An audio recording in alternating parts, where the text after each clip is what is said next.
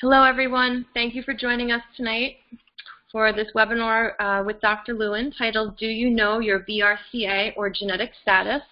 This is our very first webinar, so we're very excited for all of you to join us today. And we are sitting here in our Brooklyn T.E.A.L Community Center. My name is Pamela, and I have Elizabeth with me as well.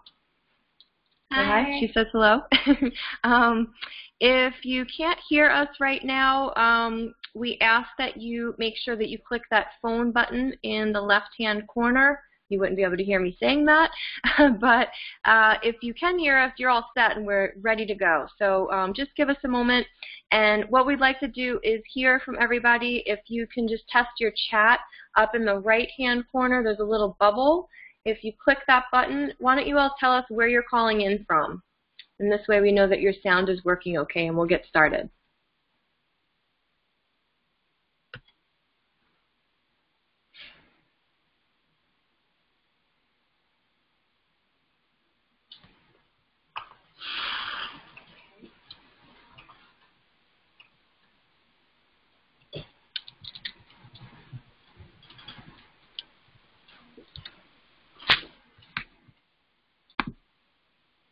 Okay, we've got a couple of New Yorkers here, so it sounds like a few of you have your sound going. I think as we have more people joining us, we'll maybe repeat that once more a little bit later, but just a reminder, everybody's muted, and we're going to get started now. So I'm going to just, the agenda for tonight is just a quick introduction from us here at T.E.A.L, and then a presentation from Dr. Lewin, and then we're going to save some Q&A for the end, but feel free to write in any questions along the way, and we'll read them at the end. So we are here, like I said, in our T.E.A.L Community Center. T.E.A.L for us stands for Tell Every Amazing Lady About Ovarian Cancer, Louisa M. McGregor Ovarian Cancer Foundation. It's a long name for our nonprofit, and that's why we go as T.E.A.L, again, which stands for Tell Every Amazing Lady. We have 3 parts to our mission. We spend a lot of time promoting awareness and education all across the United States, New York City, and beyond. We also provide support to survivors, and we fund medical research.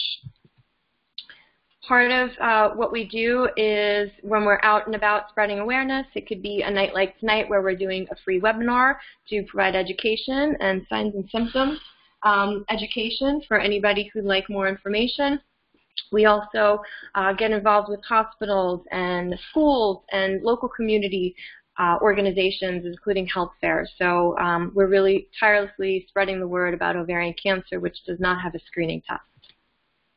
Other things that we do is provide resources for survivors and their families. So we do have a lot of free support groups and all different types of resources for family members, men, women, children, the survivors themselves. These are some pictures from some of our walks. A lot of people know our T.E.A.L walk, and it takes place in many different locations. And this is one of the ways that we honor our survivors.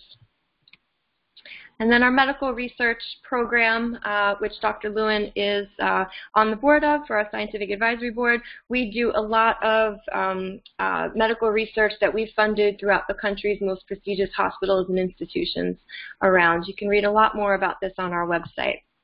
And we must educate even tonight, just to let everybody be reminded, or if you're not sure about ovarian cancer, that there is no screening test. Most women aren't really sure what those signs and symptoms are, and it is usually diagnosed at a late stage. So we really encourage you to know those symptoms and learn more about those risk factors that we'll be speaking about tonight. We also advocate to listen to your body and know the symptoms, to keep doctor appointments, and to go for those annual screenings. If anybody has any questions about T.E.A.L, you also can ask them at the end. And of course, on our website, a lot of the answers that you might be looking for can be found, but we're here to help you. So without further ado, we are going to introduce Dr. Lewin. And Dr. Sharyn Lewin is a member of the T.E.A.L Scientific Advisory Board. She is the Director of Gynecology Oncology at Holy Name Hospital and is an Associate Professor at Mount Sinai. She will be sharing a wonderful presentation, Do You Know Your BRCA and Genetic Status? So please remember to save your questions until the end, and we would like to introduce Dr. Lewin. Just give us a moment for her to switch her screen. Something may change visually for you in just a second, but you'll be able to see her slides in a moment. Thank you all for joining us. And feel free to send messages in the chat if you're experiencing any problems or need any kind of help.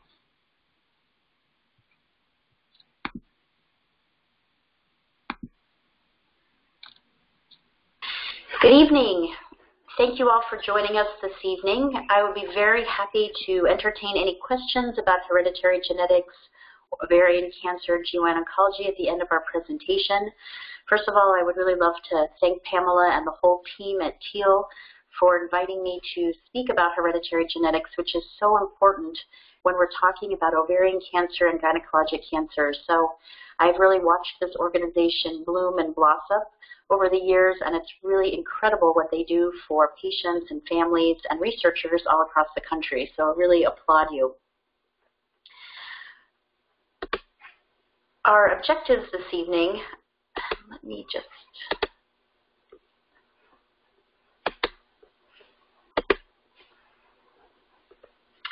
So our objectives this evening, we are going to speak about hereditary genetics. Do you know your BRCA status? And then I thought at the end we would talk a little bit about wellness strategies and healthy living. So do you know your BRCA status? Why is this important? So over the past few years, we've learned tremendously about the important role that hereditary genetics has when it comes to ovarian cancer. And sort of moving forward, when I say ovarian cancer, that'll also incorporate fallopian tube cancer and a certain kind of cancer that's called primary peritoneal cancer. It starts in the saran wrap lining of the abdomen and pelvis. Not quite as common as ovarian cancer, but these three types of cancers are treated the same when it comes to surgery and chemotherapy. So I'll just say ovarian cancer moving forward, but it really incorporates those three disease types. We do know from the literature that at least 17% of women with high-grade serous ovarian cancer have a BRCA mutation, and depending on what studies you look at, high-grade serous cancer is the most common cell type that we see with ovarian cancer. Even up to 20% of women with ovarian cancer of this high-grade serous type can have a BRCA mutation. Once we discovered that and the literature was published, this is what prompted the national guidelines to recommend that all women with epithelial ovarian cancer undergo genetic testing, really regardless of age or family history. And epithelial ovarian cancer is one type of ovarian cancer. High-grade serous falls in that category. It's really the most common type of ovarian cancer that we see. So any of the national guidelines, if we're looking at the Society of GYN Oncology, the American Society of Clinical Oncology, the NCCN, which is the National Comprehensive Cancer Network, essentially all the national guidelines recommend that women with ovarian cancer have genetic testing. So first I want to talk about what the BRCA genes are. So these are human genes that produce what are called tumor suppressor proteins. So we all have these BRCA genes, and the BRCA genes essentially have proteins that are very important to repair damaged DNA. So those of us that have functional BRCA genes are able to really repair DNA in an appropriate fashion. But when any of these genes are altered, having what's called a BRCA1 or BRCA2 mutation, the protein product is not made properly, so DNA damage cannot be repaired. And essentially what happens is that cells are much more likely to develop additional aberrations or alterations which lead to cancer. So unfortunately, we're all bombarded every day with different factors that cause damage to our DNA, whether it's environment or nutrition or different chemicals. And the BRCA genes are just very important genes, a part of what's called a homologous recombination pathway, sort of a big word, but it's essentially a very important way that DNA is repaired, specifically DNA double-stranded breaks. So the bottom line is when these genes are damaged or mutated and don't function properly, it puts women and men at such a high risk for developing cancer. So for specifically with women, very high risk of breast and ovarian cancer and other types of cancers as well, specifically pancreas, prostate, although most commonly breast and ovarian, and we'll talk about that a little more too. It's important to know that a harmful BRCA mutation can be inherited from either mom or dad's side of the family. So each child of a parent who carries a mutation has a 50% chance of inheriting the mutation. So often when we're taking family histories, which are so important, we see people just focus on mom's side of the family, but it's really important to look at dad's side of the family as well too, because these mutations can be inherited from either mom or dad's side of the family.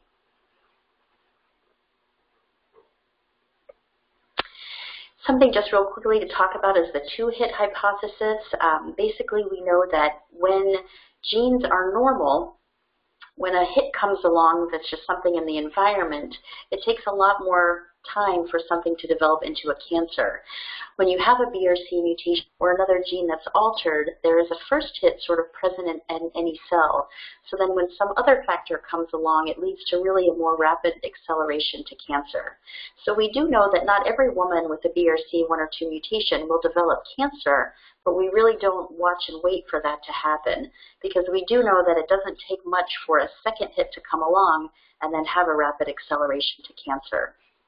So why do we care about BRCA mutations? And that's why if anyone on the call has a history of ovarian cancer or even a family history of ovarian cancer, it's very, very important that you have genetic testing. And now we know that it's much more than just BRCA, which we'll talk about a little later this evening.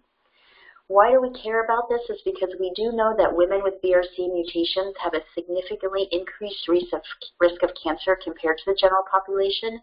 As you can see from the red bars, a woman with a BRCA mutation has about a 50% chance of developing breast cancer by the age of 50, which is much higher than the general population, which is only 2%. The risk of breast cancer by the age of 70 is almost 90%, 87%, which is something that was quoted by Angelina Jolie, as you may recall in her op-ed piece, much higher than the general population. And again, the risk of ovarian cancer is very high, depending if it's BRCA1 or BRCA2 that's mutated, at least 44%, which is certainly much higher than the general population, which is under 1%. So there's nothing worse than being cured of your first cancer and really being unrecognized that you have a genetic mutation and going on to develop a second cancer. So we do know that men and women who have BRCA mutations have a significant risk of a second cancer. So as you can see from the red bars, the risk of developing a second cancer after the first one, if it's breast cancer that we're talking about, is almost 30% within the first 5 years compared to the general population. The risk of a second breast cancer by the age of 70, if someone has a BRCA mutation, is about 64%, again much higher than the general population of 11%. And then ovarian cancer within 10 years after a breast cancer diagnosis is at least 13%, so much higher than the general population. One of my favorite patients had breast cancer in her 40s and was cured, then breast cancer in her 50s and was cured, and then I met her at age 62 with her stage 2 ovarian cancer. So unfortunately, we see that many times along the way, if someone is not appropriately identified and tested, that second and even third cancer could certainly be prevented. The reason I talk about this is that even though all the national data says that all women with ovarian cancer need genetic testing, unfortunately we see that less than half of women with ovarian cancer in the U.S. are actually tested. So it's really my passion in life to really educate as much as possible so people with a personal or family history can definitely seek the appropriate genetic counseling and testing. So what are the things that we think of sort of indicators of possibly having a hereditary cancer syndrome, which means something that you may have that can put you at high risk for having a defective gene leading to cancer? So certainly ovarian cancer, as we spoke about. All women with a personal history of ovarian cancer or even a family history of ovarian cancer. The guidelines sort of say if it's a first or second degree relative on mom or dad's side of the family with ovarian cancer, that definitely warrants genetic testing. It's really a big red flag. If we do see an early age at diagnosis, so for example, breast cancer under the age of 45 or 50, that really may warrant genetic testing. If we see cancer in 2 or more close relatives on the same side of the family, combinations of cancers that may be indicative of a specific syndrome. So for example, we've been talking about breast and ovarian cancer that could indicate something called hereditary breast and ovarian cancer syndrome, which is abbreviated HBOC. But there's another important thing to think about, Lynch syndrome, which not only can have colon and uterine cancers, but also can have ovarian cancer as well too. And we'll talk about that in a few minutes. And of course, if there are multiple rare cancers in the family or multiple primary tumors, all of these things should really raise a red flag that there could be a hereditary component. And these men and women certainly, definitely warrant genetic counseling and testing. So just to show you a little bit, these are the cancer risk estimates for BRCA mutation carriers, sort of a summary of 22 studies.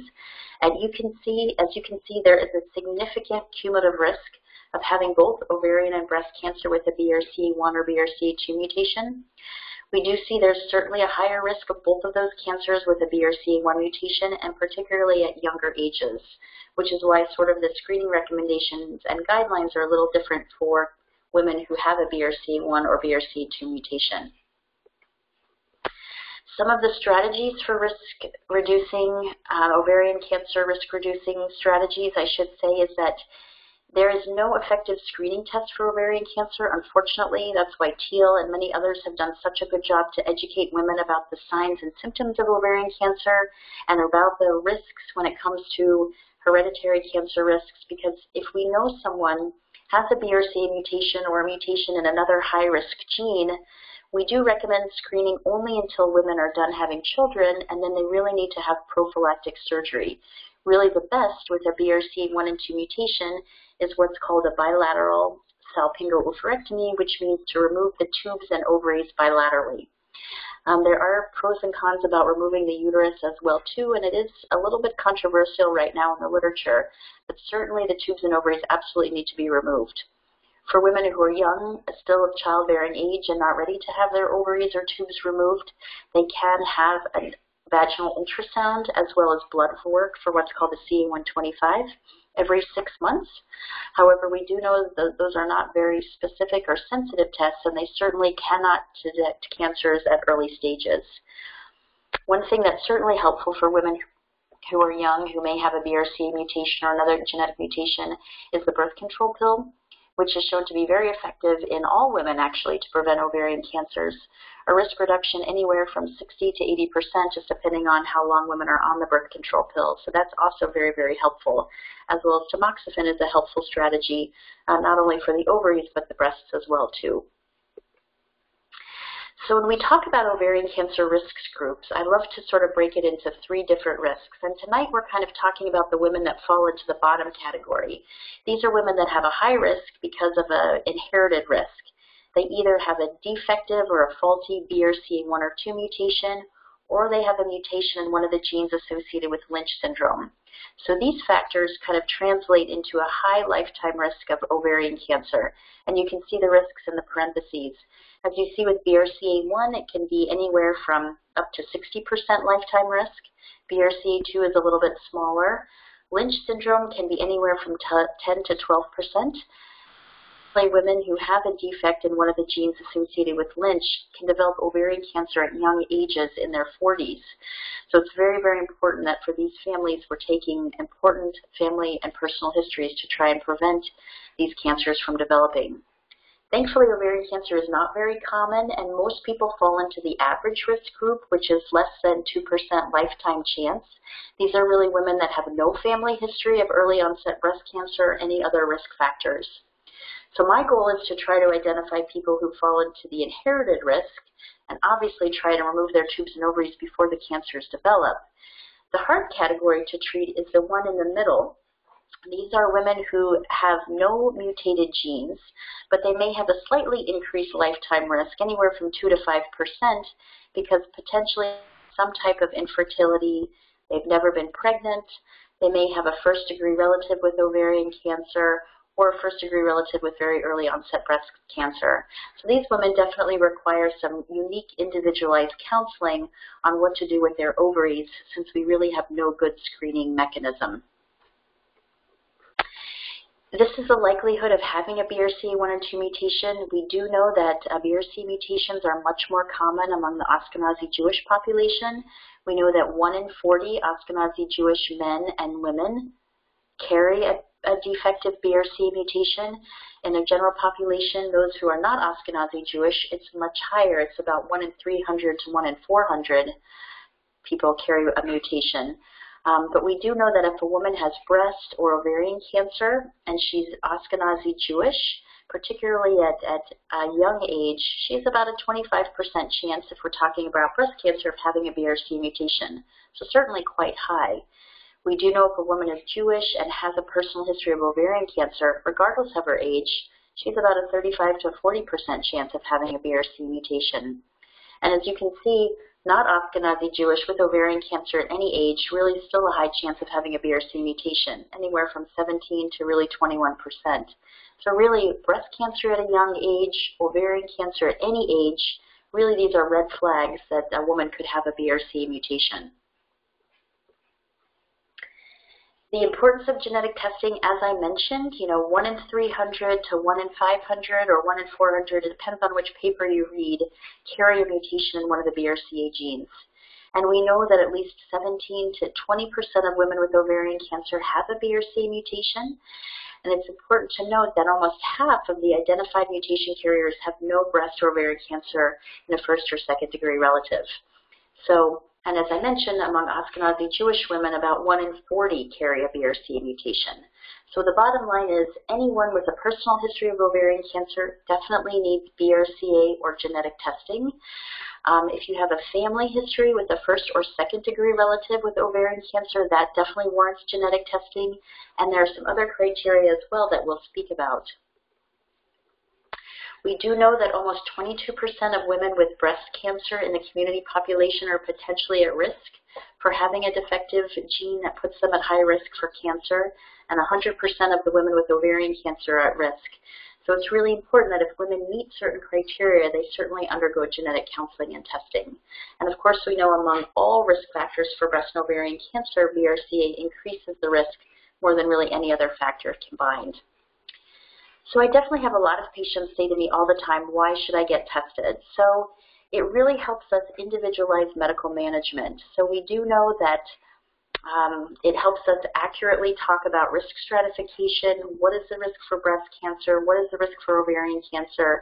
The power of a negative test is very, very powerful. It does help alleviate a lot of anxiety and uncertainty. It does tell us if the test is positive, whether or not to undergo screening or prophylactic surgery. But really the accurate risk stratification is what's so important. And unfortunately, the genetics does not identify all cases of hereditary breast and ovarian cancer. And we'll talk a little bit more about panel testing, which is why that really is the most comprehensive way to identify patients who may have a high-risk predisposition for hereditary cancer. I just want to show you some of what's called the NCCN guidelines. These are the National Comprehensive Cancer Network guidelines. So these are things that clinicians, doctors, nurses, geneticists use, nationally published guidelines that talk about if you meet this criteria, you definitely need to have genetic counseling and testing. I'm not going to read all of them, but I just want to highlight a few things. That if a woman has a personal history of breast cancer at a young age, 45 or under, she definitely meets criteria for genetic testing. If a woman is any age with breast cancer and has one relative with breast cancer under the age of 50, and that one relative can be first, second, or third degree, she meets criteria for testing.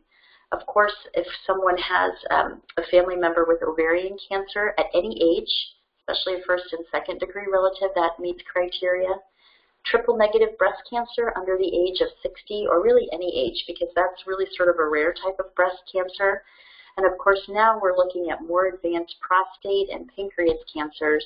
And of course, male breast cancers definitely require genetic counseling and testing. As I've said a few times, any personal history of ovarian cancer certainly meets criteria. Personal history of male breast cancer, and of course if there's a known BRCA mutation in the family.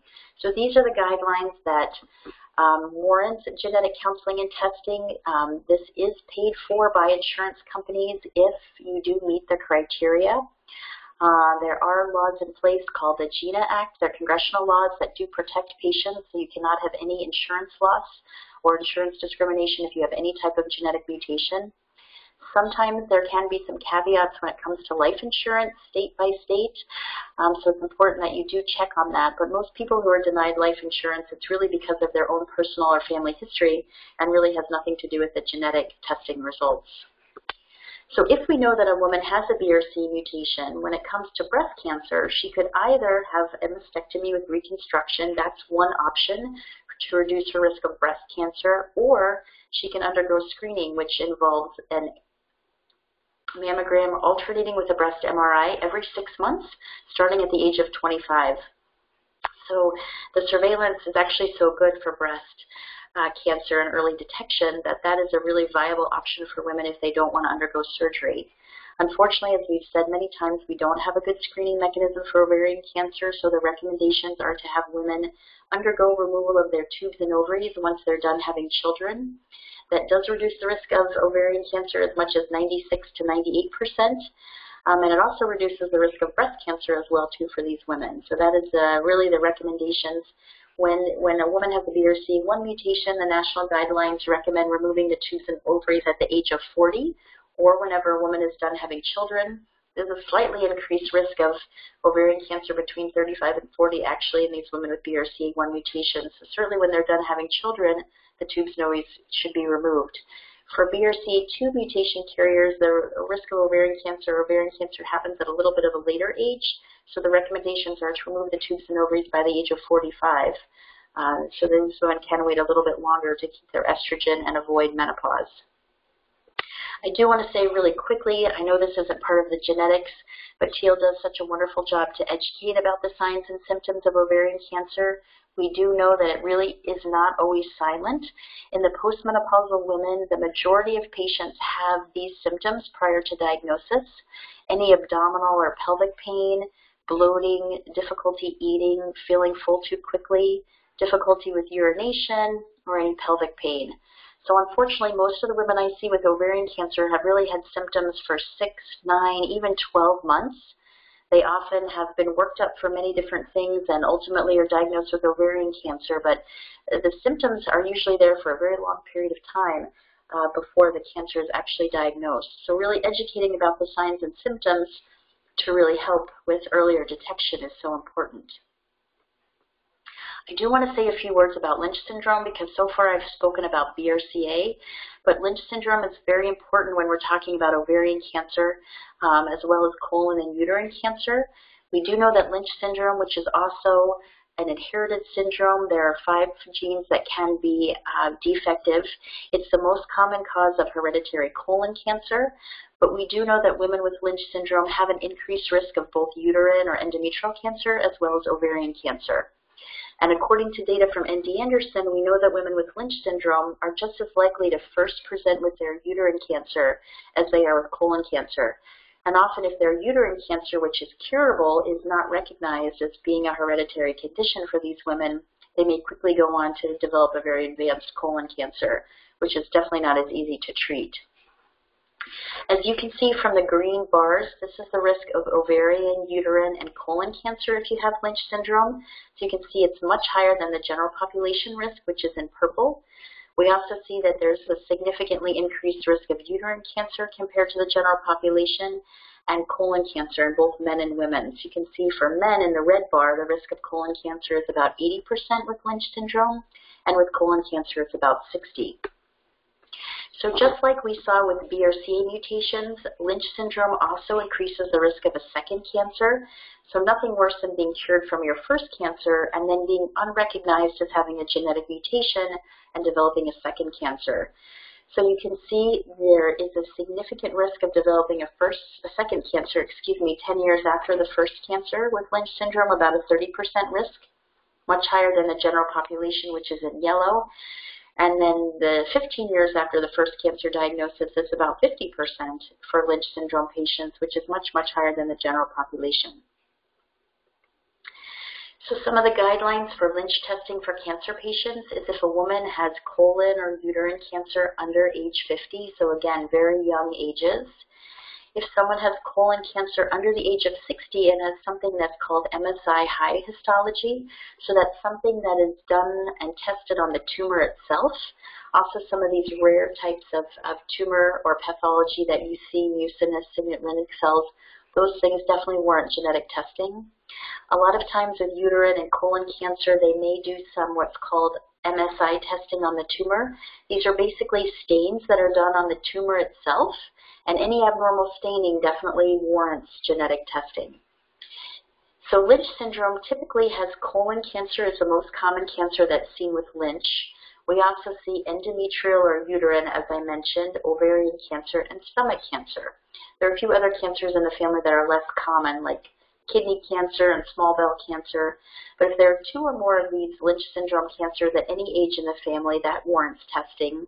Or Lynch syndrome cancer in one patient with 1 or more relatives with one of these cancers, all definitely warrants genetic counseling and testing. For patients who don't have cancer, some of the red flags to think about in the family are 3 or more relatives with one of these Lynch syndrome cancers that I mentioned, colon, endometrium, ovarian, stomach. If there are 2 or more relatives with one of these cancers, particularly one under the age of 50, and obviously if there's identified Lynch syndrome mutation in the family. So one of my favorite patients developed ovarian cancer when she was 46, and we did genetic testing on her like we do test all the women with ovarian cancer for genetic mutations. And we actually do a panel testing, and I'll talk to you about that in a few more details. So it's not really, it looks for BRCA mutations, but also mutations in one of the genes associated with Lynch syndrome, as well as several other mutated genes that we now know can put women at high risk for ovarian cancer. And she actually had a mutation in one of the genes associated with Lynch syndrome. So it's very important to know that not only for her care, but also for her children's sake as well too. So genetic testing is just very, very important for all our women with ovarian cancer, as well as our patients with cancer and without cancer who may have some of these red flags that we've spoken about. So unfortunately, there was some data that was presented about 3 years ago now looking at how poor, unfortunately, medical oncologists are at taking a good cancer family history. And one of the problems is that someone thinks that someone is talking to these patients with cancer about their family history, and at the end of the day, it's like pointing arrows in different directions, because someone thinks the oncologist should do it, or the OBGYN should do it, or the internist, or the surgeon, and at the end of the day, these patients are unfortunately not getting tested. So ASCO, which is the American Society of Clinical Oncology, put forth a really important guideline for doctors saying that we need to be taking a minimum cancer family history.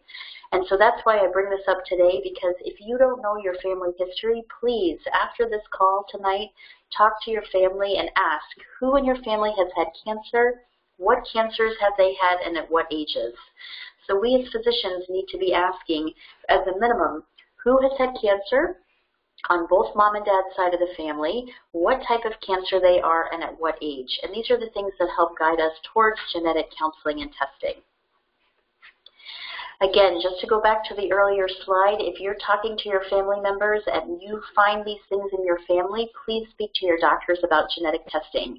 If there's any ovarian cancer in the family, if there are early ages of cancer diagnosis, if there are cancer in 2 or more close relatives on the same side of the family, if you do see combinations of cancers like colon and uterine cancer, or ovarian cancer for Lynch syndrome, or breast and ovarian cancer for HBOC, or multiple rare cancers. So these are the things that really should raise a red flag that there may be a genetic component to cancer. I think we went over this slide already. Just want to talk about Lynch syndrome and surveillance. So if we know someone has Lynch syndrome, like my patient who's 40, she has 3 young children. So how does the surveillance change? So we know that someone who has a defect in one of the genes associated with Lynch has a very high risk of developing colon cancer, as we saw on the previous slides. So these men and women need to start having colonoscopies at the age of 25, and the colonoscopy should actually be every 1 to 2 years, because we do see that there is a much more rapid acceleration from polyps to cancer in men and women that have Lynch syndrome. Unfortunately, there's no good gynecologic cancer screen, so we do recommend prophylactic hysterectomy and removing the tubes and ovaries when these women are done having children. So this is one important measure to really help prevent ovarian and uterine cancer in these women that have Lynch syndrome. I want to switch gears a little bit and talk about panel testing. So far I've been talking to you just about BRCA mutations and how that can increase a woman's risk of breast and ovarian cancer. I've also talked to you about Lynch syndrome and the genes associated that can cause a higher risk of colon, uterine, and ovarian cancer. Because we know that multiple genes can increase the risk of cancer, as you can see, breast cancer on this slide could be caused by many defective genes, BRCA1 and 2, as well as the other genes that are shown here. We also know that one defective gene, like P53, can cause many different kinds of cancers. So there's certainly a tremendous overlap. And this is what led to the development of panel testing, and really this is the most appropriate way to test people for genetic mutations. So we're not testing anymore really just BRCA genes or just the genes associated with Lynch, but we're actually doing panel testing because that is really the way to increase the detection rate of any of these defective genes. So there were essentially 3 oral presentations at ASCO about 3 years ago that helped guide the recommendations for panel testing. So I just want to tell you about those real quickly. So there was one study that was done, and having an oral presentation at this meeting is extremely competitive, so it just shows you how important these studies are. So there were a little over 1,700 women with breast cancer, and they actually excluded Jewish women, so they were looking at a more average risk population. And of the women that had mutated genes, about 68% of those who had mutated genes, they were in BRCA1 and BRCA2, but about 32% of them that had genetic mutations were in other genes. And those would have been missed if those women only underwent BRCA testing without having panel testing. So 32% of the defective genes were in genes other than BRCA1 and BRCA2. Similarly, there was another oral presentation looking at over 1,200 men and women suspicious for having Lynch syndrome. Similarly, of the genes that were mutated, about 73% of them were in one of the genes associated with Lynch, but interestingly, about 27% of those that were mutated were in other genes, and certainly those men and women would have been missed if they had not undergone a panel testing. And lastly, looking at ovarian cancer, almost 650 women. This was a 3rd oral presentation.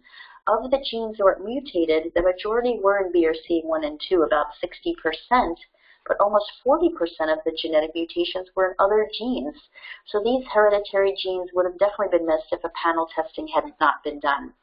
So these 3 oral presentations sort of paved the way for panel testing to really be the testing of the present. It's definitely recommended by NCCN and the national organizations, and certainly what's paid for by insurance companies. Let me just go back one slide. So now if you're going to have genetic testing, it's really important that you have a panel. The panel looks for BRCA1 and 2 mutations, mutations in one of the genes associated with Lynch, and also in many other genes. For example, RAD51C and D, BRIP. There are many other genes that we've now identified that put men and women at higher risk for having hereditary cancers. So a panel testing is really what needs to be done. Honestly, the industry leader when it comes to genetic testing is Myriad Genetics.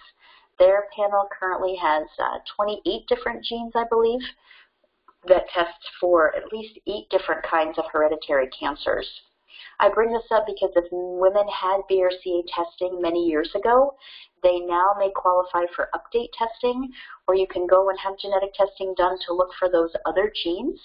So if you have a personal history of ovarian cancer or a family history and the BRCA testing was negative a while ago, I would really encourage you to go back and have genetic testing, an update test, to look at all those other genes that we know are high risk to see if there could be a different type of genetic testing, and that should definitely be covered by your insurance.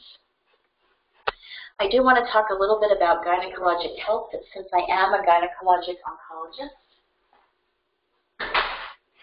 I would like to dispel some of the myths that it is really important to see your gynecologist every year.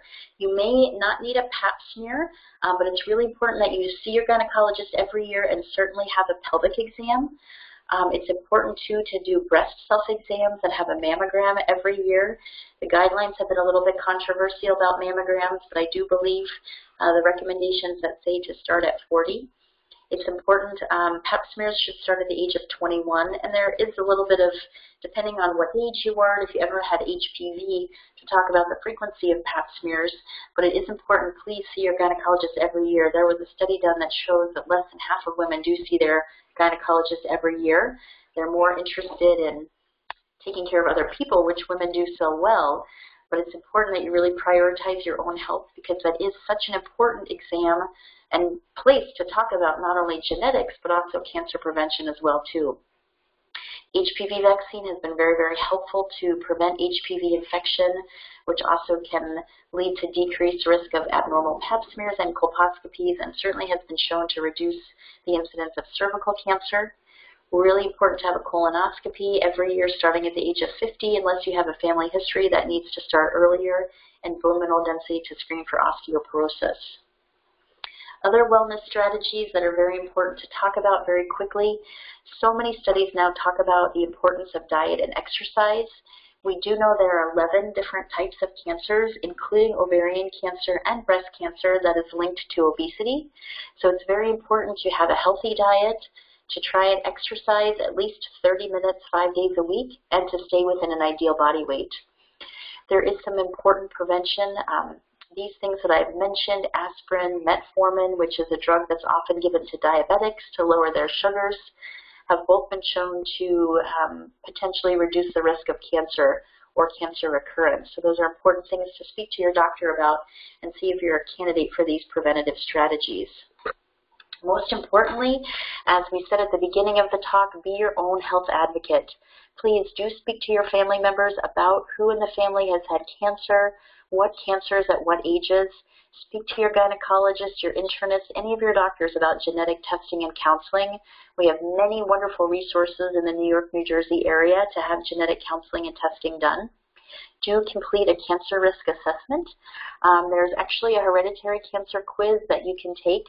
I can give you the website link to do that, and it'll give you some red flags. If you do meet those red flags, you definitely need to speak to someone about genetic testing, and you, of course, want to employ some healthy lifestyle choices, as we just spoke about.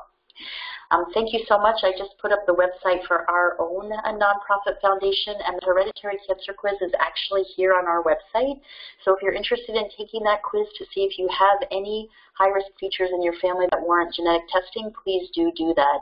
And thank you so much for your attention. I will be very happy to take any questions. Thank you so much, Dr. Lewin. So we're going to give everybody a few minutes to send in some questions. We did just start to collect a few. I just have a couple of announcements. Thank you so much again for taking the time, everybody who's on the call, and also, of course, to Dr. Lewin. When we're wrapping up, we're not done yet. We have a couple more minutes left, but we will ask you to also just fill in a very quick brief webinar survey to just make all of our webinars better moving forward. We also wanted to just quickly give you guys an update on some more webinars that are coming up. Dr. Dennis Chi will be doing one in a couple of weeks on recurrent ovarian cancer, and we also have many other free programs in our Brooklyn Community Center. So please visit our website as well for more information. So we did get a couple of questions, and Dr. Lewin, you can still hear us, right, to answer a few? Yes, I can. Okay, good. Just testing. So one of the many questions that we get fairly often, and we did get a couple tonight, is about what insurance covers.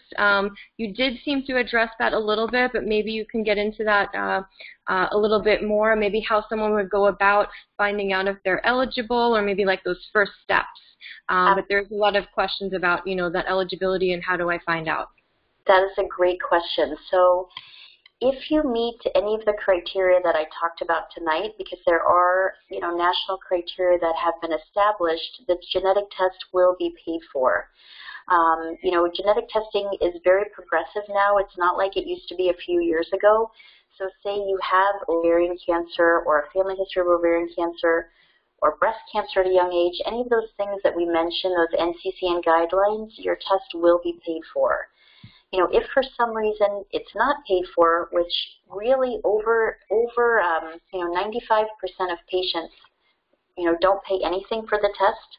5% may pay less than $100, but the companies definitely have compassionate use, and so they want people who meet criteria to be tested. So, I've never had insurance be a barrier to any testing. If for some crazy reason it is, there are definitely, avenues to get the testing done for people. Okay, thank you. I just want to make a reminder, if anybody would like to ask a question, you just go up to the chat button, which is a little bubble on the top right-hand corner, so feel free to send some more. In the meantime, another question we have, if only one close relative has ovarian cancer, would you still be at risk? So it's always best to try and test the patient who has cancer herself. So if that close relative has not had genetic testing, I would really encourage her to do it, because it's always more beneficial to test the patient who's affected. If has she had genetic testing? If she has, and she's had a panel testing from a reputable company, and it's all negative, that substantially reduces the family member's risk of getting ovarian cancer. As I said, if you have a first or second degree relative on mom or dad's side of the family with ovarian cancer, that definitely warrants genetic testing. If you can test the woman herself who has ovarian cancer, that's always best, because if her testing is negative, it substantially drops the risk for anyone else in the family. If it's a first degree relative with ovarian cancer and all the genetic testing is negative, there still could be about a 5% risk of developing ovarian cancer.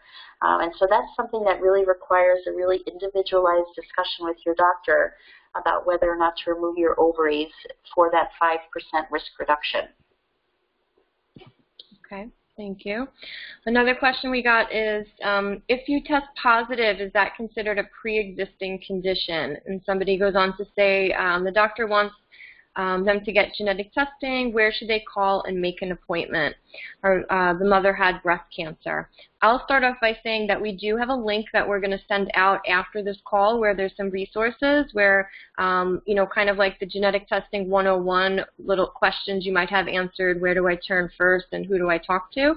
So we'll make sure that everybody on tonight gets that link. And then Dr. Lewin, if you'd like to add anything. That sounds great. So it's not considered a pre-existing condition.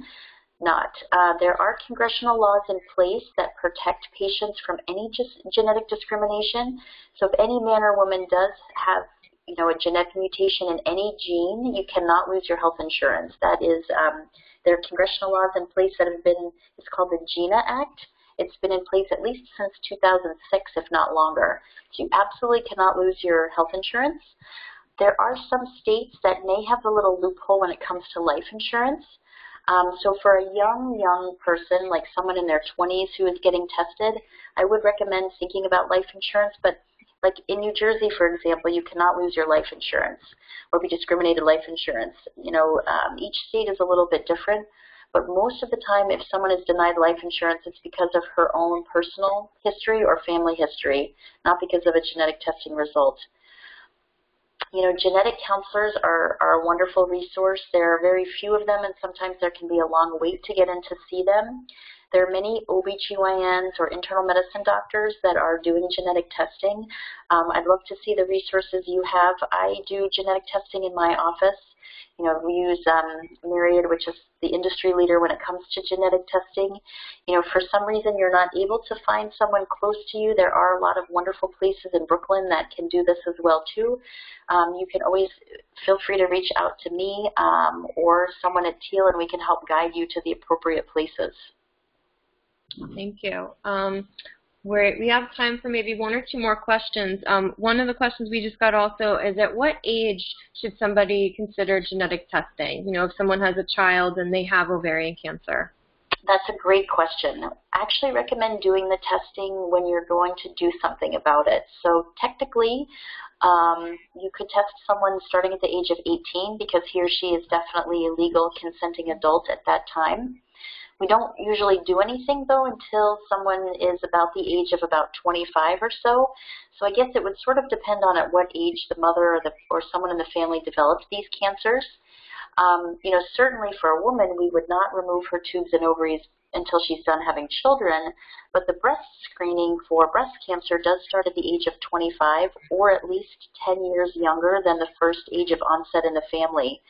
So I do recommend at least, somewhere in the window between 18 and 25. At least the mammograms alternated with MRIs can start.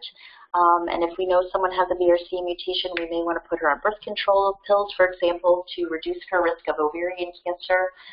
Certainly knowledge is power. There's actually no downside to doing the test. There really is not. As I mentioned, the power of a negative test is so important. And if the test is positive, then surveillance can happen until someone is, ready to undergo prophylactic surgery, and we really can prevent these hereditary cancers from happening. Great.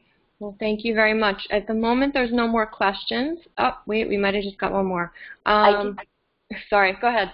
Oh, this may be the question. I just wanted to reiterate again, if someone has tested negative for BRCA 1 and 2, I would really advocate getting the panel testing done. The update test should be paid for by most insurance companies now. I have not seen a barrier to getting that testing done. But it's very important, to be sure we're not missing one of those other high-risk genes that have been identified. So it really, really is considered standard of care. I think that's what that question might have been about. Yes, it was. Thank you. Okay. I'm going to just stick around for another moment and just remind everybody about some other upcoming events and another webinar. If we'll just take one more minute to see if anybody has any last questions. Sorry, I just lost my place. Bear with me. Here we go. So yeah, we're going to send around a survey in just a moment. We're sending that out right now, and it's going to basically just be a couple of quick questions for you to make sure that we did a good job tonight, and if anybody has any other suggestions for future webinars. And not to forget that we also have another webinar coming up with Dr. Chi. Yeah, and we also, whoops, I'm not sure if you guys can still hear me, but we have many different support systems and resources available. So I know a lot of you might even still have questions or think of one later on tonight. Feel free to email us, and we'd be happy to find a resource for you and be able to better answer your questions even as you might go home and even discuss this with your family members, which we encourage. I think it's really important for everyone to know their family history and make sure that you can collect as much information as you can about this. The last thing just to say is that we really appreciate everybody's time tonight. We thank Dr. Lewin tremendously for making time for us in her schedule this evening, and we hope it was informative. And since there's no further questions, I think we can end here. So thank you so much, everybody. Thank you. Thank you. Have a lovely evening. Bye. You too. Thank you.